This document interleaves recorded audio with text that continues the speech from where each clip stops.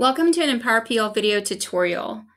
We've now created a form, we've sent it out, and it's time to look at some results. As the results start to come in, if you're in the edit format of Google Forms, you'll notice that up at the top, you'll see where it says responses, and you'll have a little number around or inside of a dark gray little circle. This tells you how many people have responded so far. So as those results start to come in, you're going to see that across different forms. For example, here I've got a couple where you can see a different number there. So 5 people have responded to this one and 6 people so far to this one.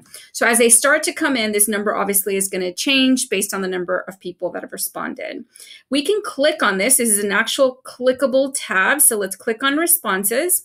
And it's going to show you a quick view of those people that have responded, and their response choices will pop up here. So this is a nice glance when you have a few, but once you start getting a lot of responses, this actually becomes a little tough, especially with questions that are open-ended, like short answer or long answer choices. So there's going to be a little harder. Now, the ones with charts are really nice because when people are voting for things, for example, it's like a nice little poll, or you have some multiple choice or checkbox options. These are quite nice because it basically summarizes for you in a visual way. And so this is a nice view to be able to see the results.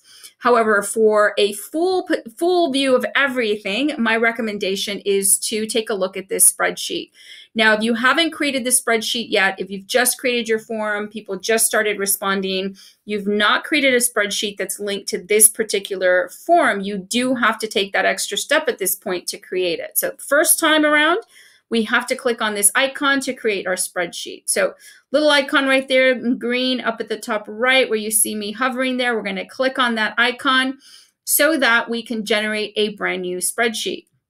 Now, if you have a spreadsheet that you already created previously, but that's not necessarily linked to this form, you could certainly select a spreadsheet that you've already created so that it brings in that data into that spreadsheet. Now we're going to create a new spreadsheet because we want to do a brand new one that is linked to this form and this form only. So we click on the button that says create, and it'll generate a spreadsheet for you. It'll open up a new tab, and it'll basically give you this spreadsheet with any results that have already come in at that moment. Now, as the results continue to come in, this spreadsheet will continue to populate with more and more results. So right now, you only see the one that I've went in and did as a test. But again, as more and more results, you'll see it populated on here. Now, I want to point out really quick, I really like that it automatically collects a timestamp. So it shows you what date and time that person submitted that particular form. This is great, especially if you have a deadline for things, you actually have the information as to when people submitted. Or if, for example, you need to be able to look back at something and someone said, well, I submitted twice, you can see the timestamp to see which is the most recent one as well.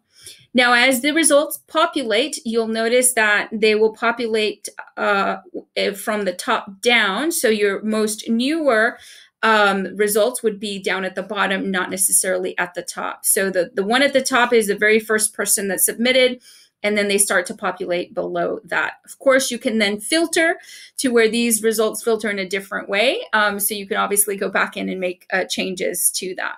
But once it's in Google Spreadsheet, now you can actually do a lot of other things. Like, for example, we're going to come up here to the top menu that you see up here of our Google Sheet. And you're going to notice that one of your options is for form. From here, you can go to the live form if you want to preview the form. You can get the embed code.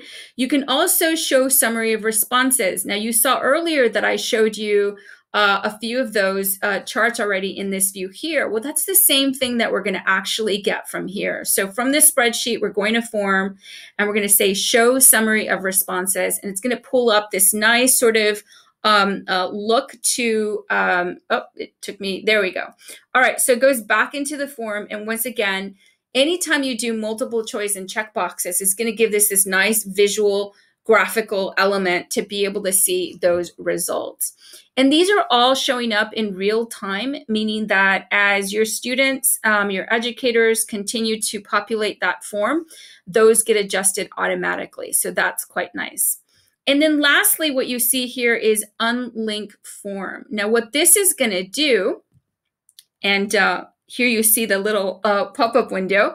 What it'll do is it'll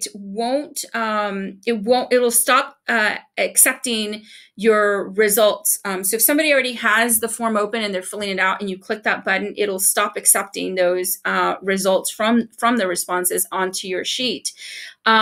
However, having said that, let's say you decide you only want people to complete this up until, this afternoon and then no longer after that. What it does is it breaks the link so that when people click on the link, it doesn't actually take them to the form. So it's actually a nice feature when you don't want people to fill out that form anymore. You don't want it to be available and out in the wild for people to see that content. So that's quite nice because perhaps you've already given them the link, but now it's a broken link, so it doesn't work.